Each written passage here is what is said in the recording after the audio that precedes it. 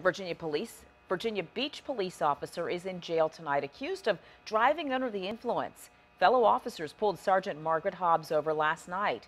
Jail records show she had a child in the car with her. 10 on your side's Liz Palka joins us now from the newsroom. Liz, what are her fellow officers saying about this? Nicole, the people we have spoken to within the department are stunned. She's been with Virginia Beach Police for 17 years and is highly respected. They also say Hobbs got into some sort of accident right before she was arrested. A Virginia Beach police sergeant arrested for driving under the influence. Virginia court records show Sergeant Margie Hobbs' blood alcohol concentration was more than twice the legal limit, and that she had a child in the vehicle with her.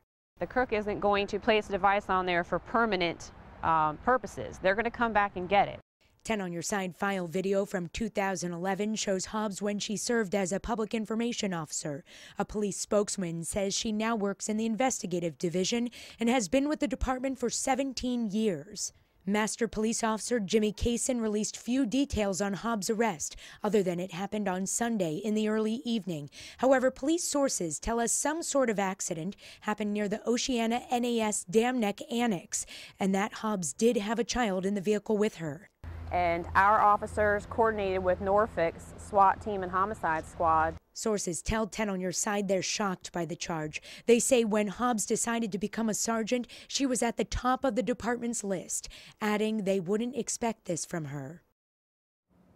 Hobbs is currently being held in the Virginia Beach City Jail. She will have a bond hearing early tomorrow morning. I'm Liz Palka, 10 on your side.